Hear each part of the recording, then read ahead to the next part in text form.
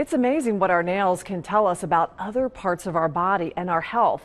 Tiny specks or ridges can mean something is serious going on inside. Elise Coulter explains in our special report. Well, Deborah, you might think all you have to do is cut and clean your nails, which is true in most cases, but that tiny red speck or dark brown line could mean something more sinister is actually going on inside your body. It's scary. Did you know that could happen? No, that's disgusting. Just bad. Your nails can tell you things you never thought possible. So there's a lot of different simple, small things that, that seem very minor, but they can tell a lot about the inside of our body. Dr. Matt Bakos is a dermatologist and sees at least one person every day with a nail issue. Anytime you have any kind of skin finding that just doesn't go away after a few months, probably should be an indicator that you should have it looked at. I would call them horizontal lines, and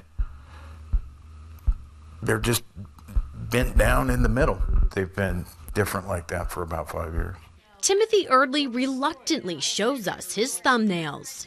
Dr. Buck's impetus was that maybe there's something wrong inside of me, my gizzard was broke or something like that, and it was revealing itself through my fingernails.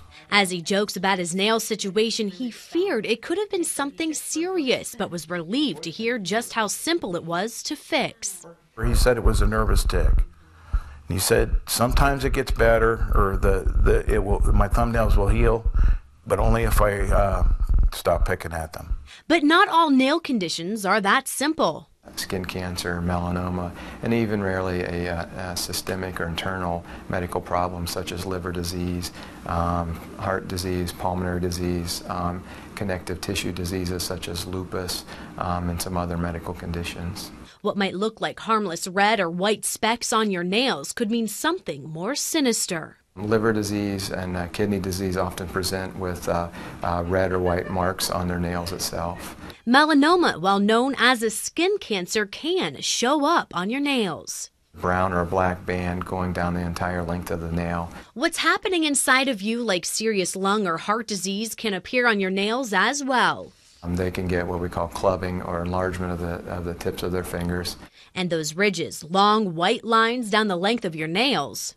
I actually did look that up a couple weeks ago. And see, I noticed it wasn't as smooth. They're not that like that, but I Googled what causes that. An indication of dry nails, or as common part of the aging process, is you get long longitudinal ridges or little lines going down the length of the nail.